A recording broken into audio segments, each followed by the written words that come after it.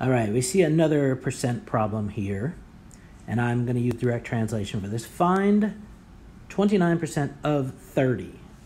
Okay, so you're probably thinking mathematically now. You're probably 29% is 0.29, of means multiply, and 30 is 30.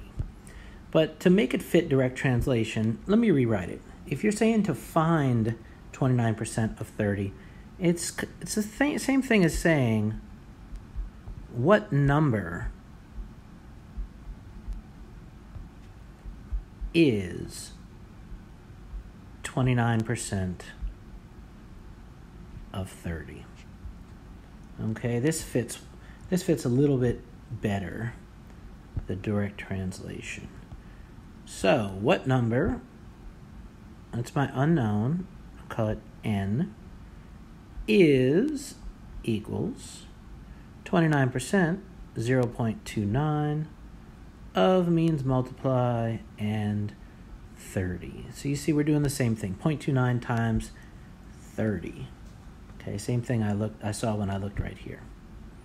So here's my equation. N equals 0.29 times 30. Now I don't need to solve. My n is already by itself.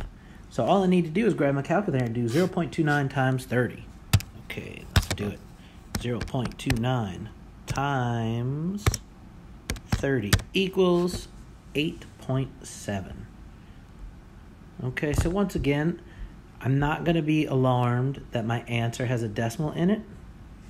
Something like this, if it was a test, I'd probably want to go back and check it. But a decimal or a fraction is okay in a class of mathematics.